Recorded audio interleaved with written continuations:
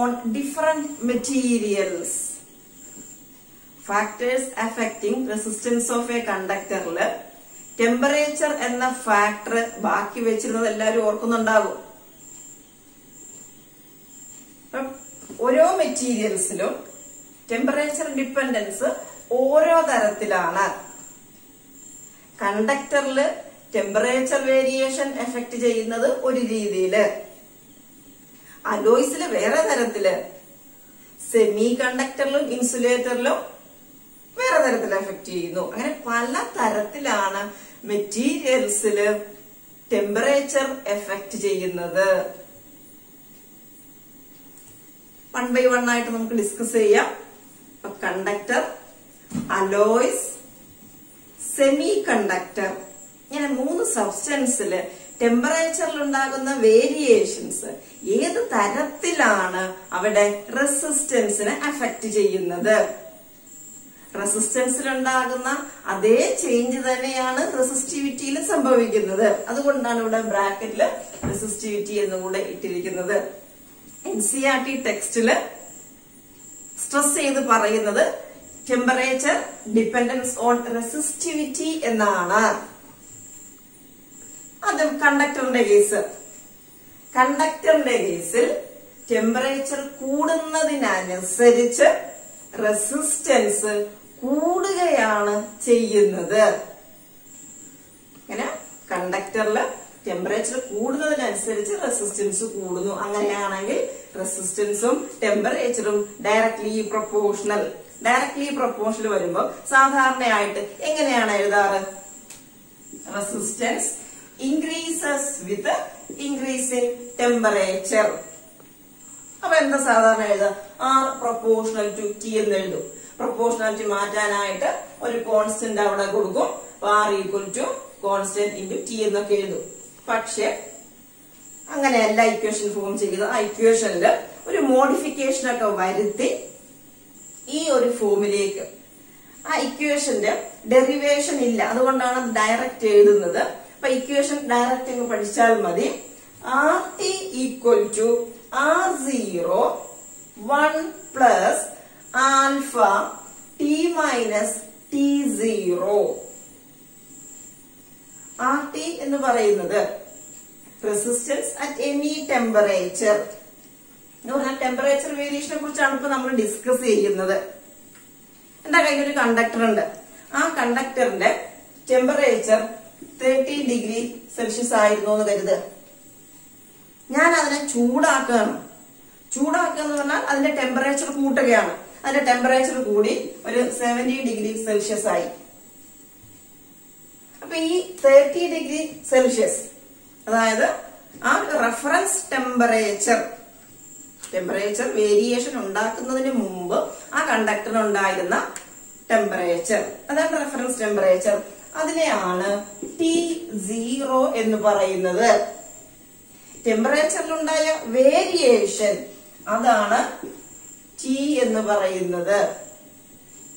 അതായത് final temperature. ഇത് initial temperature, ഇത് ഫൈനൽ ടെമ്പറേച്ചർ. അപ്പൊ T മൈനസ് T0 എന്താകും?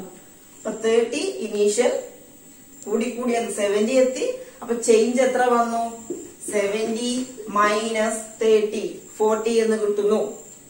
അപ്പൊ ഈ ചേഞ്ച് T മൈനസ് T0 എന്ന് പറയുന്നത് ടെമ്പറേച്ചർ ചേഞ്ച് ആണ്. R0 എന്ന് പറയുന്നത് ടെമ്പറേച്ചർ T0 ആയിരിക്കുന്ന സമയത്ത് ആ കണ്ടക്ടറിന്റെ റെസിസ്റ്റൻസ് ആണ് R0 എന്ന് പറയുന്നത്. Reference temperature, initial temperature. ആ ഇനീഷ്യൽ ടെമ്പറേച്ചർ T0 ആയിരിക്കുന്ന സമയത്ത് ആ കണ്ടക്ടറിന്റെ റെസിസ്റ്റൻസ് ആണ് R0. അപ്പൊ ഇവിടെയുള്ള റെസിസ്റ്റൻസ് ആണ് R0. ഇനി ടെമ്പറേച്ചർ അങ്ങനെ കൂടുന്നു, അതിനനുസരിച്ച് റെസിസ്റ്റൻസ് കൂടുന്നു എന്ന് പറഞ്ഞു. ആ കൂടുന്ന റെസിസ്റ്റൻസ് ആണ് RT. അതായത് ടെമ്പറേച്ചർ T ആയിരിക്കുന്ന സമയത്തുള്ള റെസിസ്റ്റൻസ് ആണ് RT എന്ന് പറയുന്നത്. ക്ലിയർ ആണല്ലോ? ഇത് ഇനീഷ്യൽ, ഇത് ടെമ്പറേച്ചറിൽ വേരിയേഷൻ വന്നപ്പോൾ ആ കണ്ടക്ടറിന്റെ റെസിസ്റ്റൻസ് കൂടുന്നു എന്ന് പറഞ്ഞു. ആ കൂടുന്ന റെസിസ്റ്റൻസ് ആണ് RT. അപ്പോ RT, R0, T T minus T0 എന്ന് പറയുന്നത് ചേഞ്ച് ഇൻ ടെമ്പറേച്ചർ. ഇനി അവിടെ ഒരെണ്ണം ആൽഫ. ആൽഫ പ്രൊപ്പോർഷണാലിറ്റി കോൺസ്റ്റന്റ്, അതായത് temperature coefficient of resistance. Temperature coefficient of resistance. Temperature കൂടുന്നതിനനുസരിച്ച് റെസിസ്റ്റൻസ് കൂടുന്നു. അപ്പൊ അവിടെ ഫോം ചെയ്യുന്ന proportionality constant alpha, temperature coefficient of resistance. അപ്പൊ ഇതെല്ലാം ക്ലിയർ ആണല്ലോ. ഞാൻ ഈ ഇക്വേഷന് ഒന്നുകൂടെ ചുരുക്കി എഴുതുകയാണ്.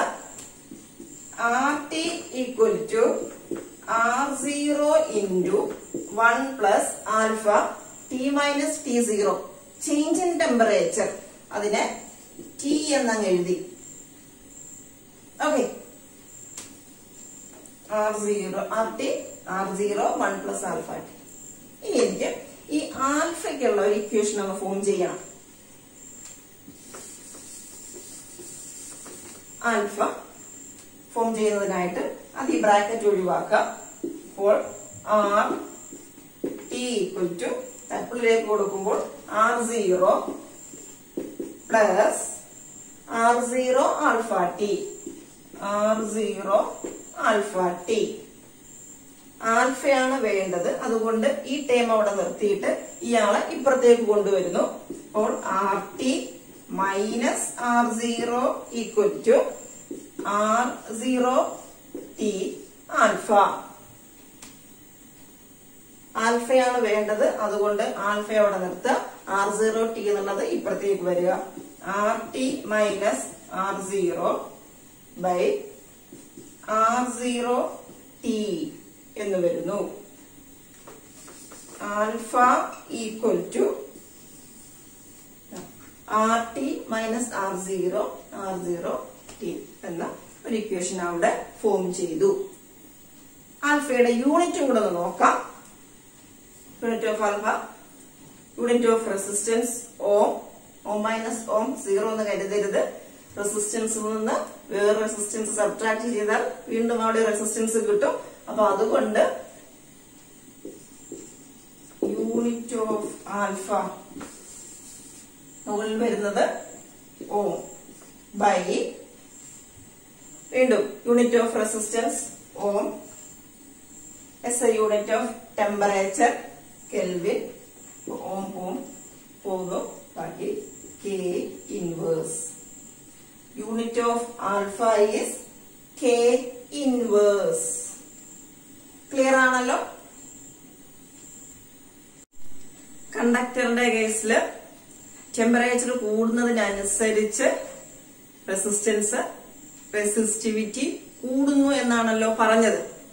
നേരത്തെ റെസിസ്റ്റൻസിനുള്ള ഇക്വേഷൻ എഴുതിയത് RT equal to R0 1 plus alpha T minus T0 എന്നാണ്. റെസിസ്റ്റിവിറ്റിയും അതുപോലെ തന്നെയാണ് വേരിയേഷൻ സംഭവിക്കുന്നത്. അതുകൊണ്ട് റെസിസ്റ്റിവിറ്റിയുടെ equation raw T raw 0 1 plus alpha T minus T0. Reference temperature T0 ആകുമ്പോൾ റെസിസ്റ്റിവിറ്റിയാണ് റോ 0. ടെമ്പറേച്ചർ വേരിയേഷൻ വന്ന് T, അപ്പോഴുള്ള റെസിസ്റ്റിവിറ്റിയാണ് റോ T എന്ന് പറയുന്നത്. Alpha temperature coefficient of resistance.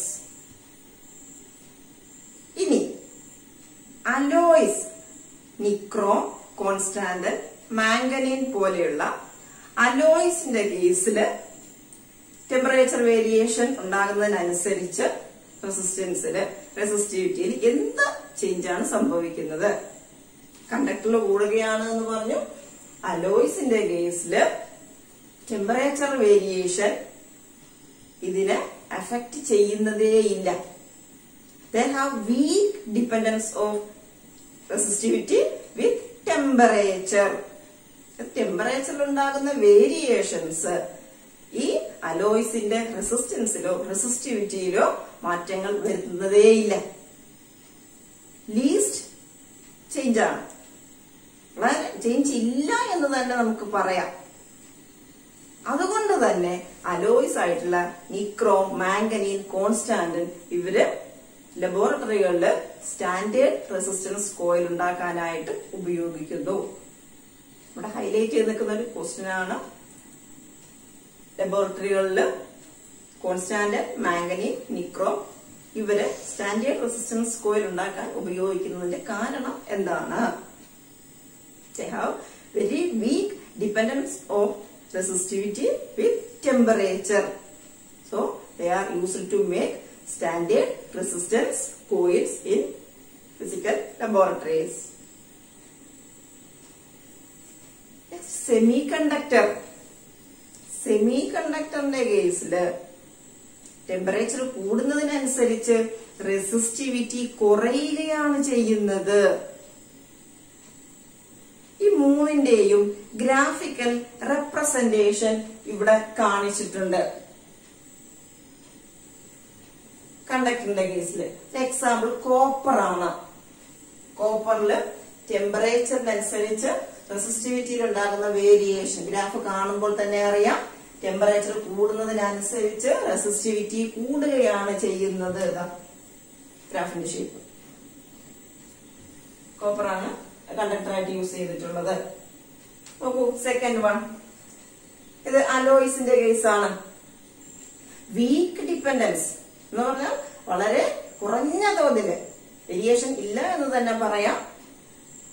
അവരുടെ ഗ്രാഫാണ് ഈ വരച്ചിട്ടുള്ളത്.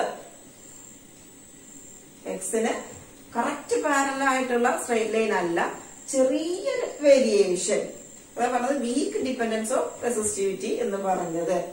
ടെമ്പറേച്ചർ വേരിയേഷൻ ഇവരെ അഫക്ട് ചെയ്യുന്നില്ല, വളരെ നേരിയ തോതിൽ ആ ഒരു സ്ലൈറ്റ് വേരിയേഷൻ ആണ് ഇവിടെ കാണിക്കുന്നത്.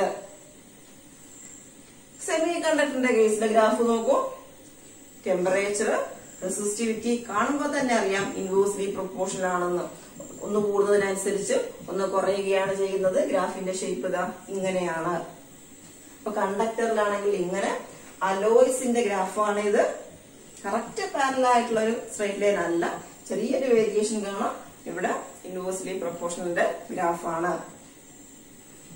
ഇതുകൊണ്ട് തന്നെ കണ്ടക്ടറിന്റെ കേസില് temperature coefficient of resistance alpha എന്ന് പറയുന്നത് പോസിറ്റീവ് ആണ്. ടെമ്പറേച്ചർ കൂടുമ്പോൾ റെസിസ്റ്റിവിറ്റി കൂടുന്നു, alpha positive. Temperature variation least dependence ആണ്, അതുകൊണ്ട് വേരിയേഷൻ ഇല്ല എന്ന് തന്നെ പറയുന്നു.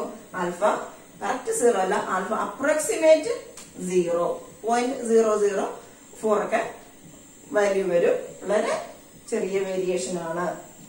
ഇവിടെ ആൽഫ നെഗറ്റീവ് ആണ്.